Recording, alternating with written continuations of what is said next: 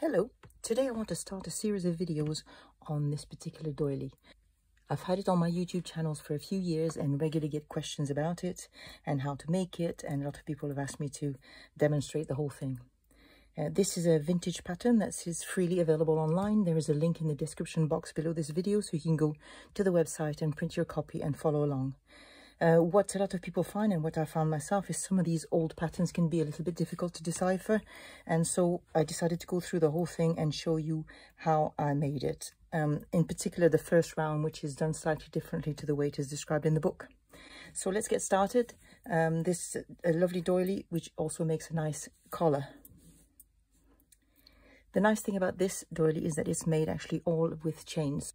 So you only need one shuttle and ball, and you want them to be wound continuously so your shuttle is still attached to the thread coming off your ball. And I have a small piece here to show you. So we're going to be starting with one of the large rings. And for this, you are starting on a chain. And to do that, you want to leave a tiny loop at the beginning so you can join back and close that first ring. And you start with the second half of a double stitch. Pull it through, but not all the way through. You want to leave a loop like this and hold it between your thumb and finger.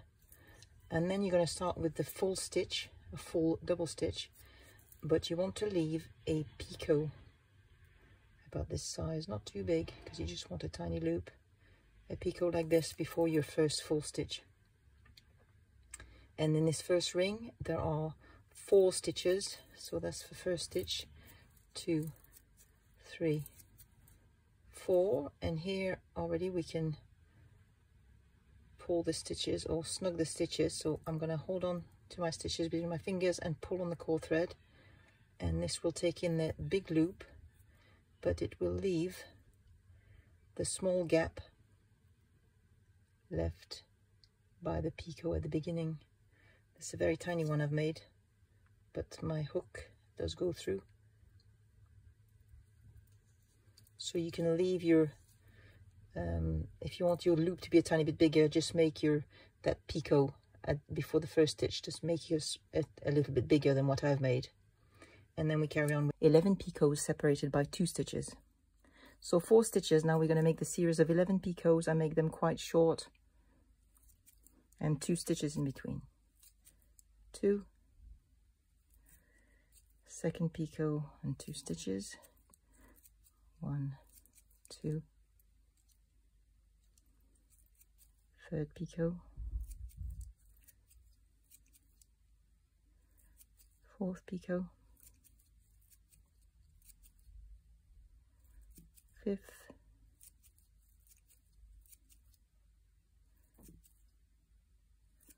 sixth, 7, 8,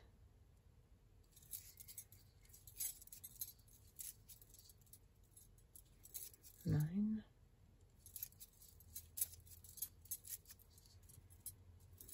10,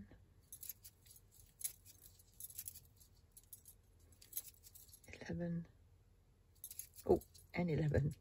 Let's count again. 1, 2, 3, 4, 5, 6, 7, 8, 9, 10, 11. That's right. And 3 more after the last picot. So we made 1 to complete the picot, and we're making 2 more.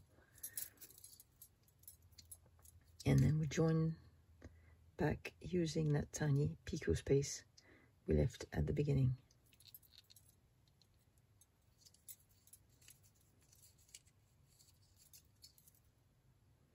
Give a little tug on my core thread before I complete the join. So there we have the first large ring.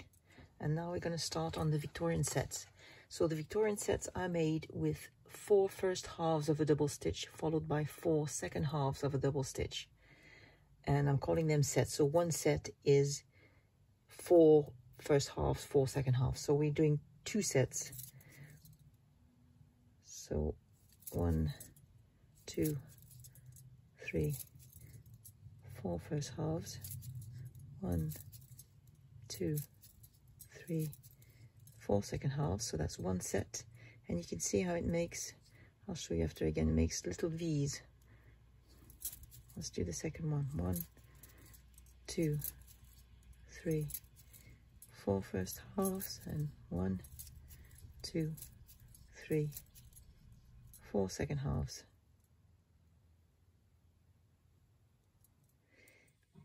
And here we're going to place our paper clip on the core thread. This is going to leave a gap where we can join two a bit later on. And carry on with 2 more sets. 2 more sets. 1, 2, 3, 4 first halves. 1, 2, 3, 4. And another one. 1, 2, 3, 4 first halves. 1, 2, 3, 4 second half. And here, before the next set, we're going to leave a small picot that we're going to join to when we complete the round right at the end. And again, the next set, so 3, 4 first halves. You can see the little picot it leaves here. And 4 second halves, 2, 3, 4. And another set, 2, 3, 4. And 4 second halves, 3, 4. So that's our first long chain of Victorian sets. And now we're going to make the small ring. There's a bigger ring on this side and a smaller ring on the other side. And this ring is made as a self-closing mock ring. So I'm using my finger to hold the loop in the thread and bring back the core thread into the pinch like this, and make the first half stitch and bring it really close to your previous stitches. 1 stitch, we're making 2 stitches,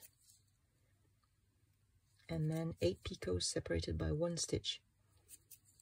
1 picot, 2, 3,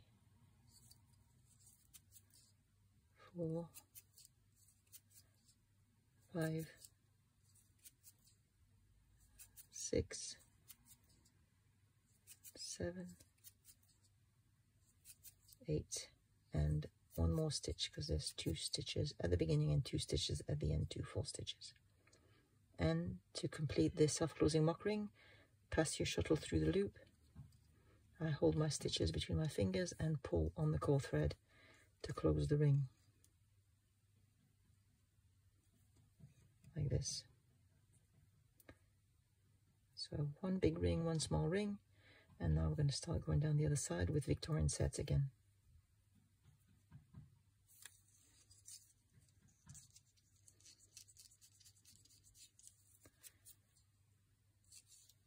Fold that out of the way.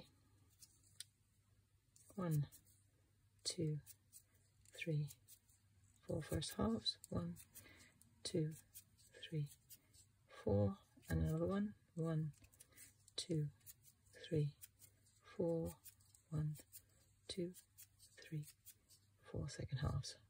So that's our 2 sets, and we're going to leave a small picot before the next set. So that's 2 first halves, 3, 4, 1, 2, 3, 4, and another set. 1, 2, 3, 4, 1, 2, 3, 4. And now we're going to join at the paper clip. You want to make sure here that both rings are facing the same way, so you're looking at the front of your stitches. This does tend to twist a little bit when you're making the first one.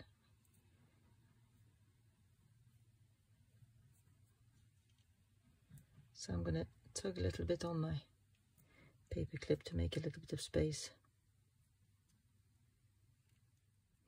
Remove the paper clip and push your shuttle where you had your paper clip, or rather push the hook of your shuttle and make a join.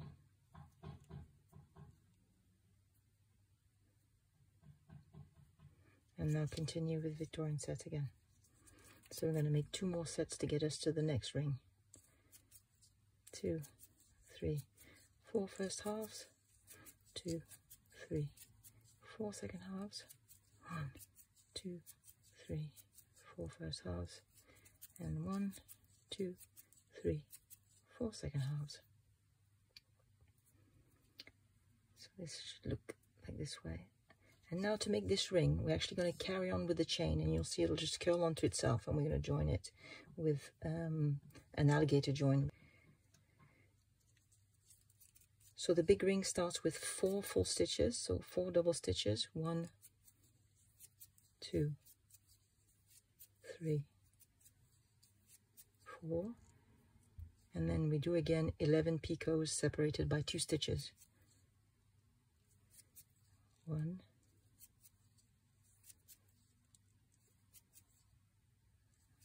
2, I'll try to work a little bit more slowly, 3, 4,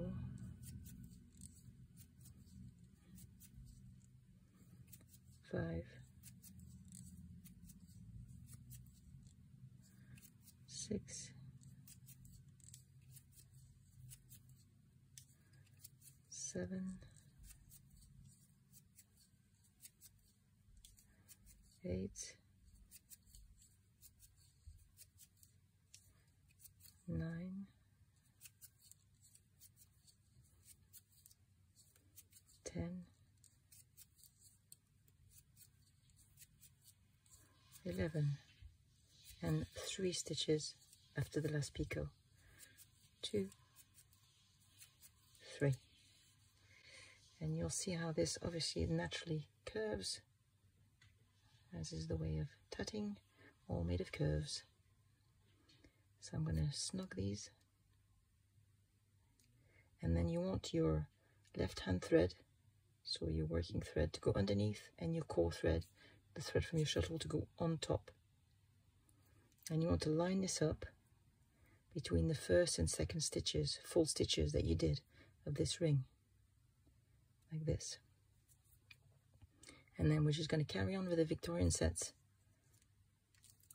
making the first half nice and tight against your work, so that keeps it in place, and that forms your ring. So that's the first half, 2, 3, 4, second halves, 2, 3, 4, and again 1, 2, 3, 4, and second halves, 1, 2, 3, 4, and we're back at the paper clip. So I might put the thread. So place the paper clip on your core thread, hold it against the work, and then carry on with another 2 sets. 2, 3, 4, 1, 2, 3, 4, 1, 2, 3, 4, 1, 2, 3, 4. And here we're going to join to the very small picot we left here at the top. You might have to turn your work a bit and look for it. Here it is. And join. And then complete this chain with 2 more Victorian sets. 1, 2, 3, 4. 1, 2, 3, 4. 1, 2, 3, 4. 1, 2, 3, 4. And we are now at the self-closing mock ring again. So I'm using my finger to make a loop, bring it back in the pinch, do the first stitch, and then you can let go of the loop and carry on 2 stitches, and then 8 picots separated by 1 stitch. 1 picot, 2, 3, 4, 5, 6, 7, 8, and 1 more stitch. So that's 2 stitches after the last picot.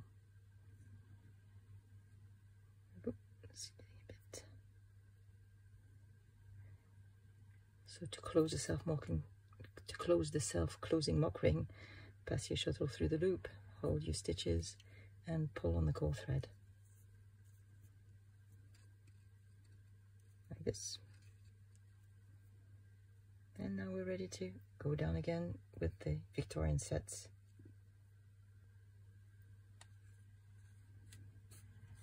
So it's the same repeat, so you carry on 2 Victorian sets and leave a picot, 2 Victorian sets, join to the paperclip space, 2 Victorian sets, and you're ready to make the next large ring. So you want to repeat this and repeat again until you have 36 large rings. And when you get to the 36th small ring, you want to not forget you're going down this side here, and you will join at your little starting picot that you left just here before making the last join at the base of your very first large ring. So that's it. I hope you'll enjoy making this first round. If you have any problems, please leave me some comments. I'll try to answer all your questions, and I'll see you for the beginning of the next round. See you soon. Bye-bye.